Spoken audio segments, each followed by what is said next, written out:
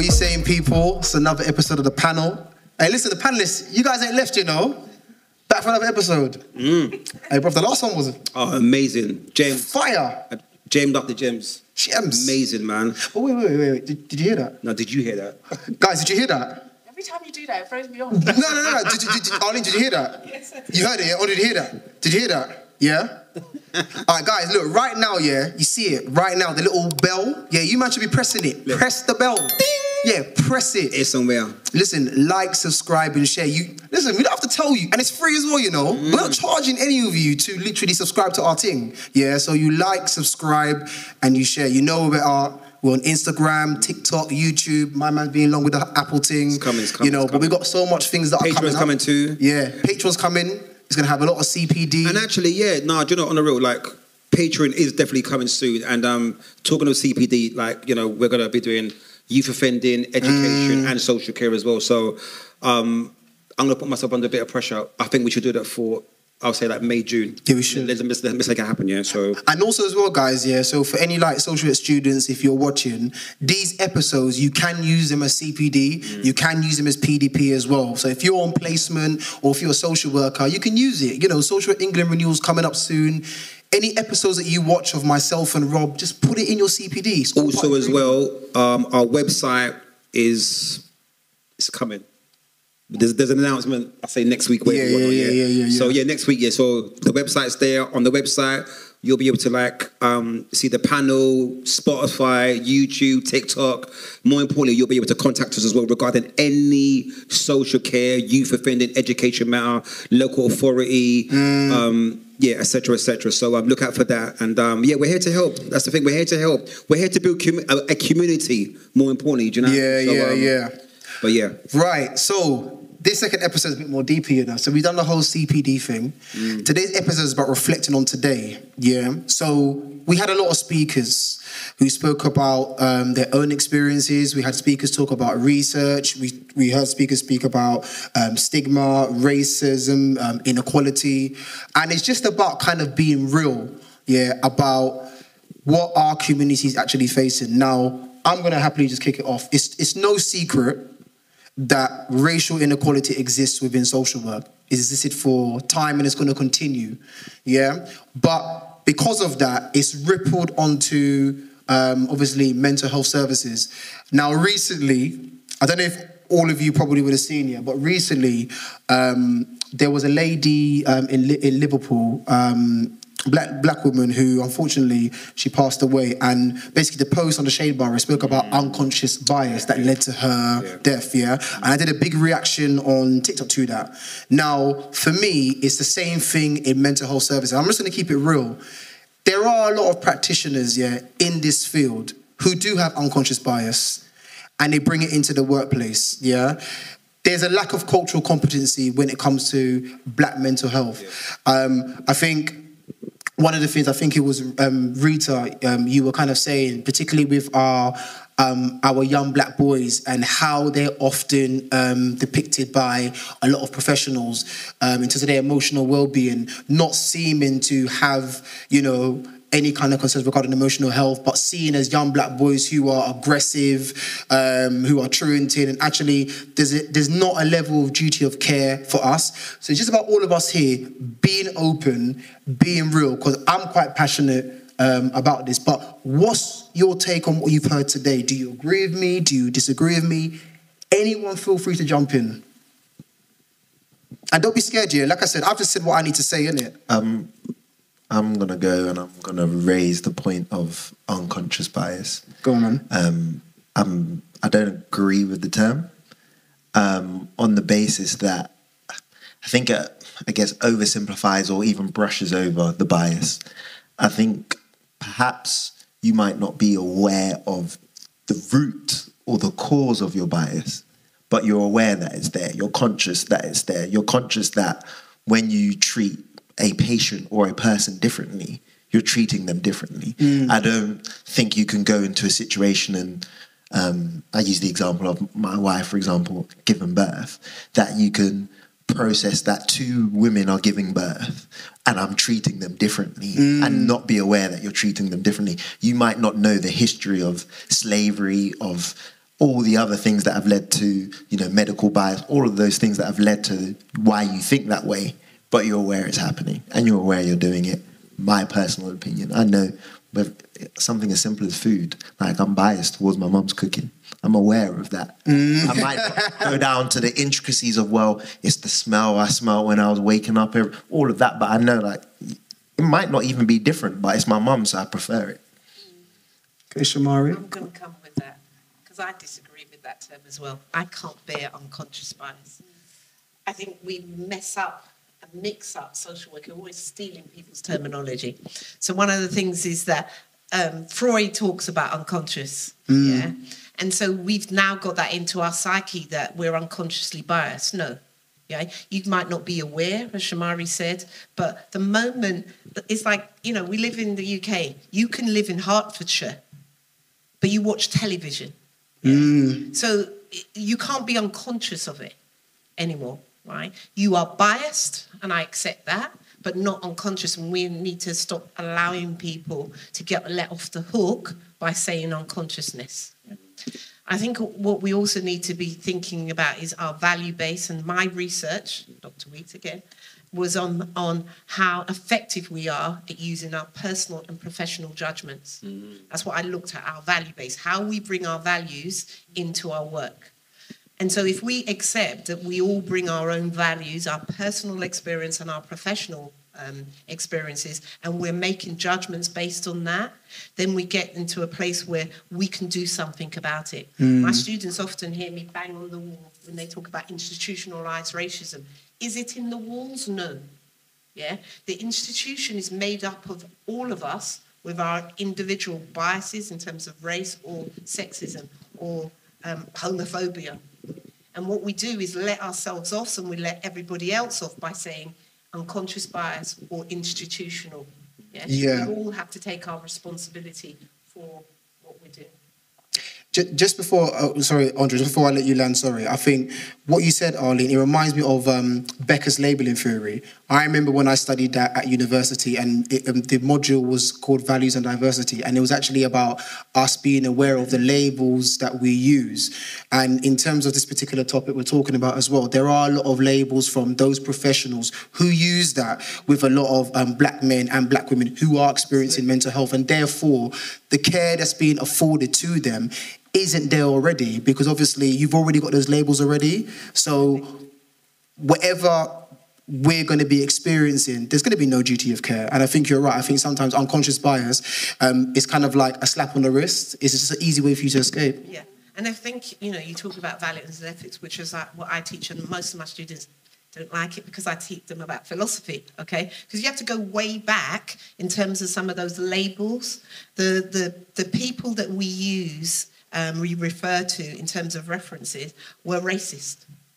Okay, so some of the psychological things like Freud, I love him. I'm a psychodynamic in my heart, but actually some of those things, he was sexist, he was racist, and so we're using those as models to look at modern day things. We need to know that and understand that those labels are still being carried forward, and so we need to kind of drop them and be current in terms of looking at issues around mental health, etc. Go on, Andre. Yeah, but I think we refuse to see bias as a society anyway. We refuse to see racism. It's like you could go to your colleague, that black guy over there, and then they're like, oh, you can't say that, and they refuse. Literally people refuse to say, oh, England is racist and racism exists in England. And then on social media, I don't know if people watch I'm a Celebrity, when Nella Rose does something in the camp, and then the whole world online is making racist remarks, calling her a monkey, but England's not racist. And we need to acknowledge that there is bias in all of us. It's like, for example, me, I'm pro-black. And I have to acknowledge that I'm pro-black because when I work with white service users, I have a pro-black mentality, and I need to work against that when I'm working with them. And they need to work if you're a white practitioner and you have a pro-white mentality, you need to realize that when you're working with black or other people from the global majority. Okay. Rita? This one is a slicey topic for me, just because I absolutely agree with everything that's been said, because I just think unconscious bias is a very English way of getting away with being racist. I think it's a very polite way of explaining away disgusting ways of thinking about people. And you can just easily explain it away by saying, I didn't know it was there. Stop with the lies. Okay, because there is no time that I have experienced racism, or there is no time that I have experienced being in an uncomfortable situation that I do not feel that that person knows what they're doing. The energy doesn't lie. And I just feel that this little plaster that they put on of, oh, it's unconscious bias, it's a lie. You know what you're doing. Oh, Susie. Yeah, I was going to say, with like all of the brilliant comments that were made, and when they were talking about the weight and the gravity of labeling, it's not just we've labeled this person this, and only us practitioners know it, when we're processing them through the system. We've labeled them that, so it's easier. It's the self-fulfilling prophecy of what they take in and how they start behaving, and how you've ruined the trajectory of their future because you mislabeled a young person, especially if that young person is in the care system. So the local authority or the government is their parents, and you've gone and labeled them that way. So I think the power of self-fulfilling prophecy, we just need to acknowledge that. I think another thing is how everyone's talking about systemic issues. It's not enough to just go into social work, go into work and youth offending and schools and be a good worker. You have to be an anti-racist practitioner. That's right. So the system already is racist, and you have to like understand the system, educate yourself, and then work against those racist things in real time, which is why it's good to constantly go to CPD programs and talk to professionals that have more wisdom. But yeah, I want to bring the panel to a couple of things. Can I say something? Oh, go on. I've got this saying, yeah, and I hate saying it all the time, but like the world is changing, right? Yeah. Now, when was COVID? 4 years ago? Was it 4 years ago? Yeah. 4 years ago, right? So, since COVID, what's changed? What has changed since COVID? Right. Yeah. In fact, what's changed from 10 years ago, 20 years ago, or 30 years ago? Yeah. For me. And I'm one of the most motivational people that you ever meet, but I'm quite broken and cold when it comes to certain things. Just get on with it. I'm always getting stopped in my car. I'll tell you, I'm always getting stopped in my car. Yeah, and I'm driving my car with my local authority badge on. It says who I am. It's got my name. It says Robert Dyer. Probation service. Yeah, and they stop me. And I show them the badge. And when when I showed them the badge, oh, all right, mate, yeah, you're right, yeah. But I just get on with it. There was one time, I cried one day, right? I'm not a crier, I don't want people to think I'm soft and everything, right? Yeah. But there was one, it's probably about 3 years ago. I was in Hammersmith, and I got stopped by the roundabout by Apollo. And that day, I'd done 3 home visits. I went to one semi-independent to see one of my young people with case. I went to do a home visit. And then the last visit was to take a young person home to his semi-independent. I was like, right, man's getting stopped. No, in fact, what am I talking about? Sorry, the first case was took a young person to court. Then it was a semi-independent, then taking a young person home. And I thought, right, I'm working. I'm actually working. I'm not doing anything negative. I'm actually trying to like give back, do my job role, be a positive male role model. And they made me feel like shit that day. As I said, I don't cry, but I was pissed. I was angry, Apologies, yeah. So as I said before, as I said, I don't mean to be negative, but I'm quite cold to a degree. I just get on with it now. Do you know what I mean? And sometimes it is hard to be. It's hard to be positive and give positive vibes and motivational. But I just got this attitude. Yeah, whatever. I just get on with it and everything. Yeah, but I know we have to do better and continue to like help each other, support each other, and try and find different strategies and ways, to go around it and have a different mindset, do you know what I mean, as well? But it's difficult sometimes. It really is, yeah.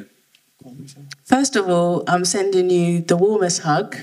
I think it's important. I think it's important to see black men expressing emotion and expressing moments of vulnerability. I think it's really, really important for other young people to see that, especially on these sorts of platforms. So big up yourself, and I'm sending you big hug. Oh. But you asked a question which just sort of pricked my thinking, which was what has changed since COVID? What's changed? And I think COVID has changed a number of things for us. First of all, big up working from home, whoop whoop. But one of the other things that is changed is I think that it drew people into the digital marketplace, where that scene where you could have potentially been in your car, upset by yourself, frustrated with a situation, you might have called someone before. It might have been your bestie, you're calling them, and you just kind of talk and let that go. Whereas now, I think what COVID done for people is allowed them to become very, very comfortable to share a large part of themselves on social media. 100%, yeah. So that scene where you are upset in the car could have easily been a TikTok reel. Yeah. No, it was. And picked up traction. Oh, it was? No, listen. Like, Okay. So there was a van and everyone was filming me. There you go. I said to the police, oh, look now, you're making me famous. Come on, this is not good. So it's definitely highlighting. Yeah. I think what COVID has helped us do is to highlight some of the issues that people are facing. I don't think there's been an increase necessarily. I think there's just been a larger focus and a light being shone in some of the areas where there was darkness. What I wanted to ask, in light of what everyone has gone and said, is that one of the things that Shamari spoke about, he gave 2 case studies, of 2 black men, in regards to their mental health, and he was kind of speaking about the fact that one young black male had no criminal convictions, the other one did have criminal convictions, and already there were stereotypes already by those professionals working with them, not looking at him as a person, but just seeing a black male in front of you, criminal convictions, and actually the easiest thing to do is not give him that service. So how is it, how is it us as professionals, particularly black professionals, are able to challenge that? Because it's a problem that is continuing to happen across children's social care, across education. And what's happening as well is that you have a lot of young people, particularly our young black boys, who don't want to speak on certain things because automatically they feel, well, you know what, there's a label against me. But us as black practitioners in here, what can we do to challenge? What can we do to change? Anybody in the panel?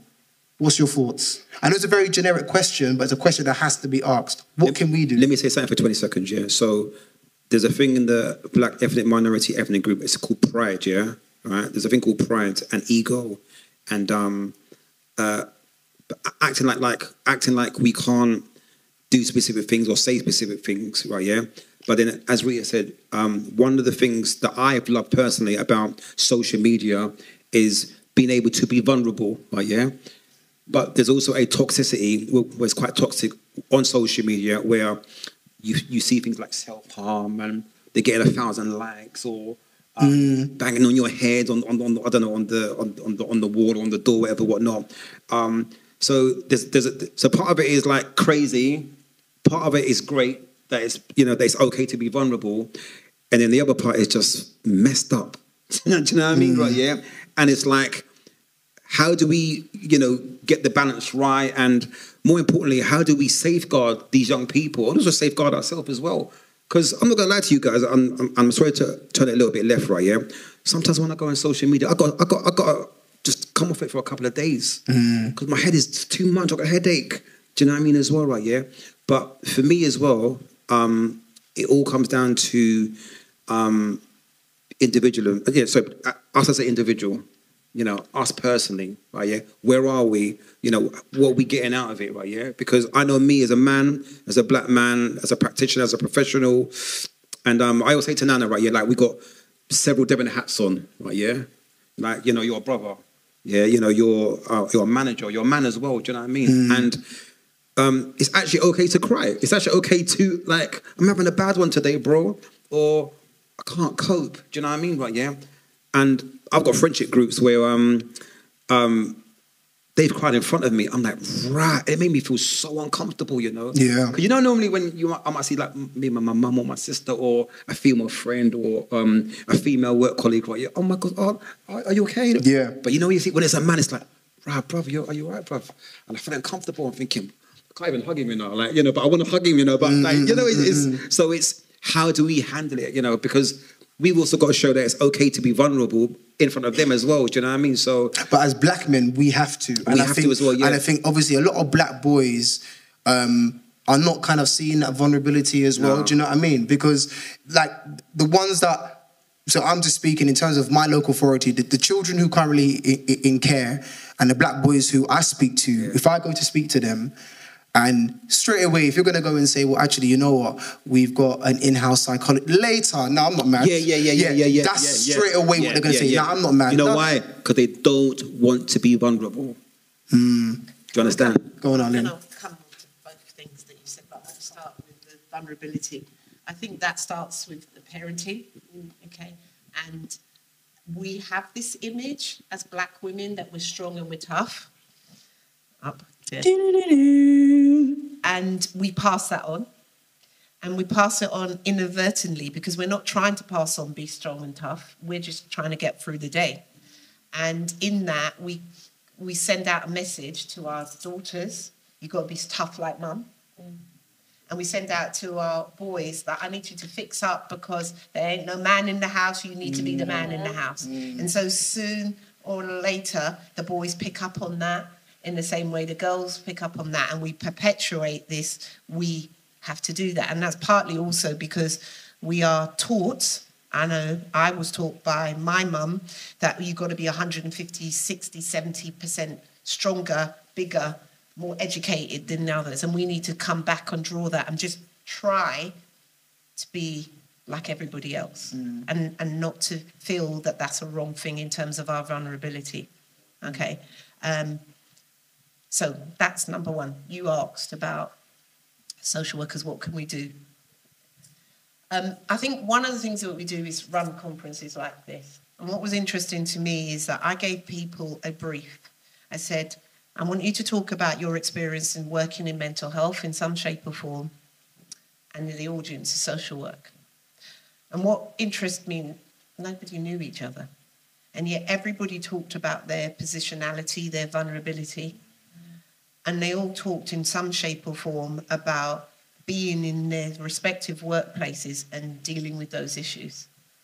If I go to Peter, who was our second keynote speaker, it's really difficult for us as black academics to get funding for research to look at the issues that we know is important. So I have to take my hat off to Peter that he managed to get some funding to look at issues. We can't look at issues unless there's evidence. And Rita, you mentioned about research. Often our research is done by white people talking about us. We need to be in a place that we can talk about ourselves, and it has to start with the conferences. Let me see. Go on, Andre. No. You know what? Arlene just sort of touched on it already, but it's just when you were talking about black men need to be presenting as more vulnerable. I'd wanted to just touch on the point of, I'm so tired of being strong. I'm so tired of being strong.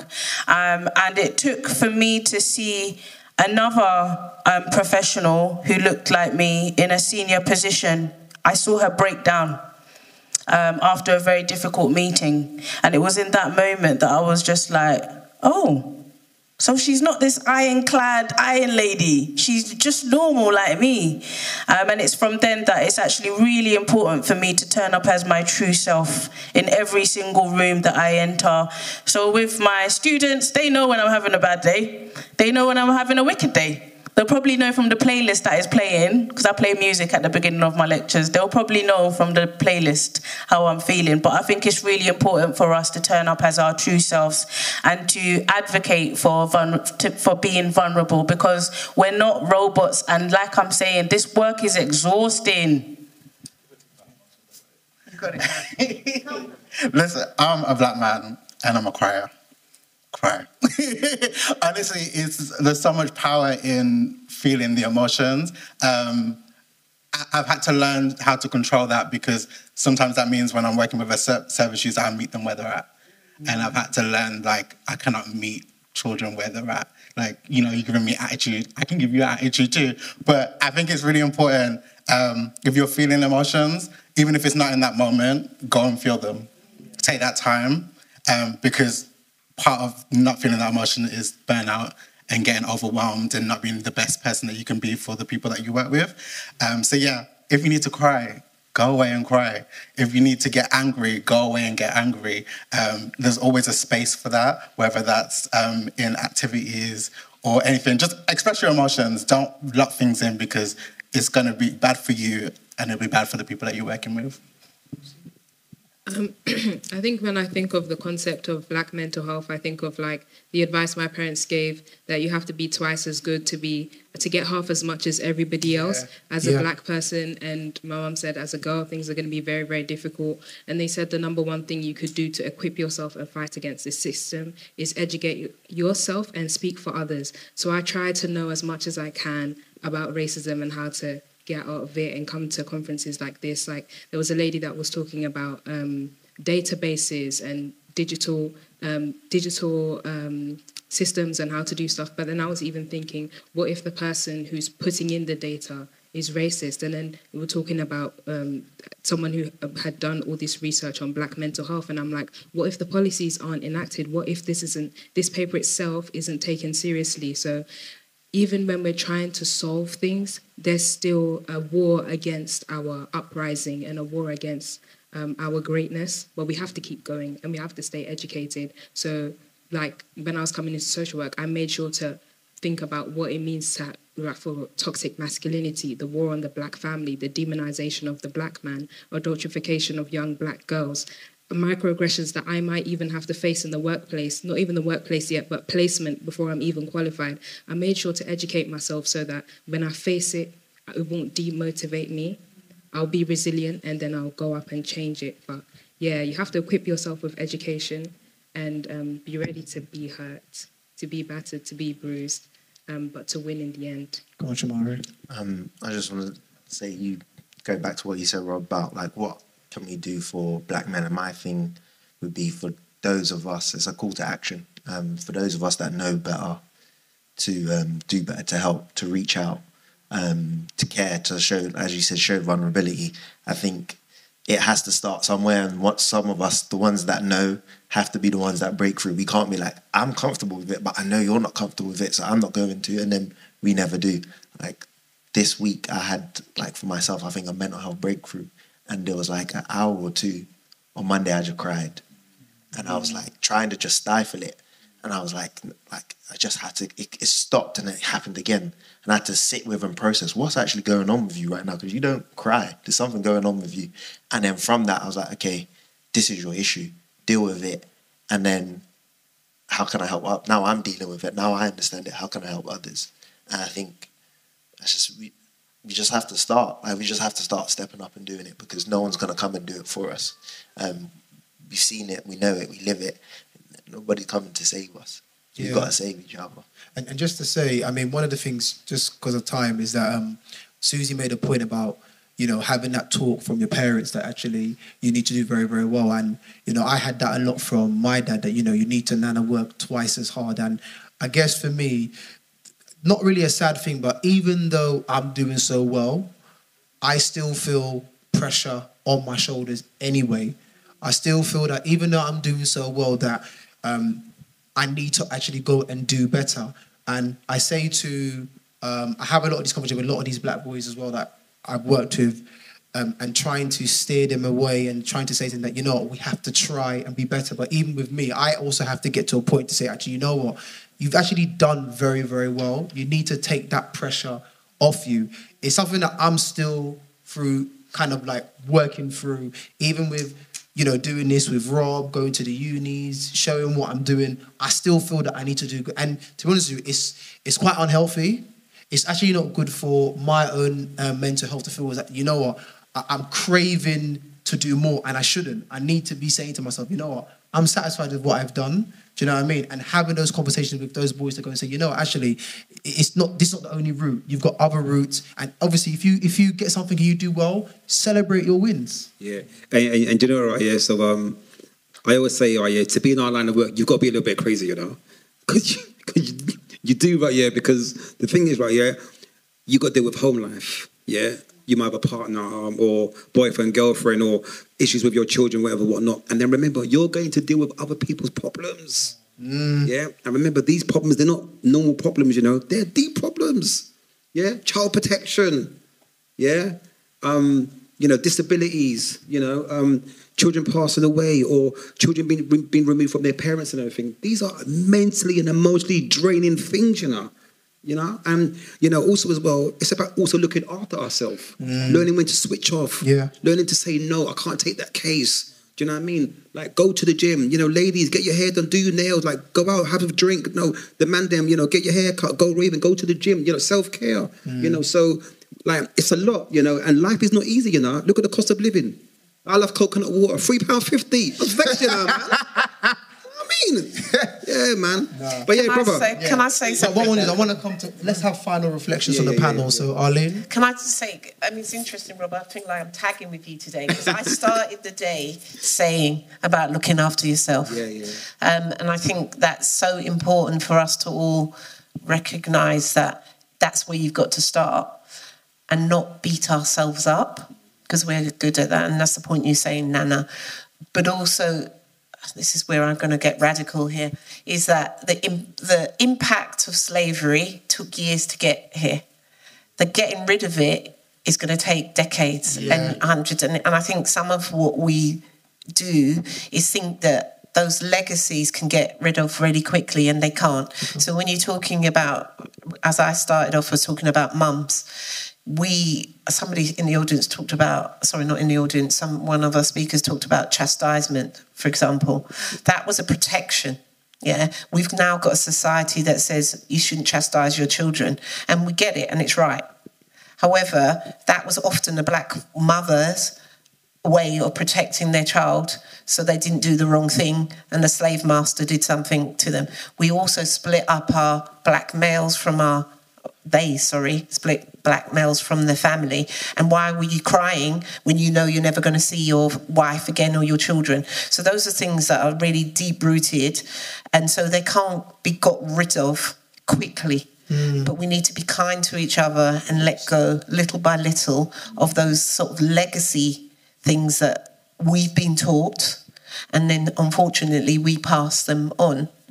And so, you know, people often say to me, are you really happy that your children are educated? And I'm like, yeah, but that was all they were going to do. Well, no, my children would tell you that that was not what I said to them. Yeah, they did what they wanted to do, and I support them with just because I'm educated, that doesn't mean that's the right path for your children.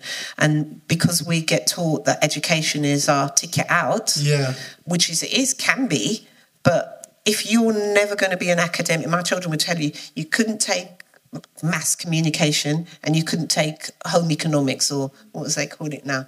Food tech, because I can teach you how to cook, and what career are you going to get? For me, it's more about the career. If you're going to be a plumber, be a plumber. You can make more money being a plumber. You don't need to have a degree. And I think what we're doing is giving people lots of pressure to do things that they're not capable of. Go on, Andre. I think from a student standpoint, I think social work education talks about being person-centered, cultural humility, cultural competence, and I really urge people to know what that looks like in practice, because if we're really doing those things, we shouldn't be having these conversations. Final reflections. Stop with the struggling. Us as a community, we need to move away from this struggle life, as if it's a badge of honor. It's not. It is damaging our mental health. It is damaging our parenting. It's damaging the foundations that we're laying for our children. We need to move away from this struggle stuff. Let's adopt the soft life. I'm in my soft life era at the moment. I'm really moving away from struggle. Please, guys, look after your mental health. Susie? You want to go first? We're under pressure. Like, as a community, we're under pressure. And I know it's like, similar to what Rita said, like it becomes like a popular thing, like, oh, pressure makes diamonds. Pressure also crushes people. And more times than not, it will crush you. Acknowledge that you're under pressure. Build what you need to build to protect yourself from that pressure. Like, you're going to face it. It's inevitable. But do you have the coping mechanisms to deal with it? When you notice someone else is under pressure, they might not even see it. Notice it for them and speak. I see you're under pressure. How are you feeling? How you get, like, do that for each other. Do that for yourself, because that's the only way you're going to make it through. Because if you're not aware of it, if you're not attentive to it, it will crush you. Sure. Susie, final reflection. Yeah, we're having all these brilliant learning experiences about Black mental health and what it could potentially look like in the future. We're learning to equip ourselves with resources and language and stuff. And we're learning how to be better practitioners for Black people. But you can't look at the progress without looking at the past and the root. And the weaponization of Black mental health has been prevalent for years. If you come out as a Black person and say, oh, I have this mental health issue, I'm going through this, you are brought down like a ton of bricks by your own community and their ideologies, and then by the world around you. And I think it's something that also helps Black people's mental health advance is in the learning to let go. Like, I am from an immigrant family, and so are a lot of my friends, a lot of people from my area, grew up in a working class area. And a lot of the reasons why they had mental health issues is because they were carrying ideas and roles and behaviors from back home straight into the UK. And when they came to the UK, they never realized that their identity in and of itself was hyper-politicized. And then they have this horrible psychopathological experience of, you don't deserve to be here. And then they have to prove Hey, Susie's on fire today. I know. Mad. It's just that whole, Mad. it's just that whole thing. But yeah, back to what Dre said. Let's get the resources. Let's be more person-centered. But I think never forget the history, like Arlene said, of why we are where we are, and never forget your story. Well, listen, panelists, thank you so much, honestly. Amazing. It's been absolutely brilliant. Thank you to our audience. Thank you to UWL for having us for these two episodes. Audience, can we have a round of applause for the audience. Amazing. You know, this has been our first live panel event, 2 episodes, but thank you very much, guys. You know where to find myself and Rob. You like, subscribe, and share, and we'll see you soon. Peace.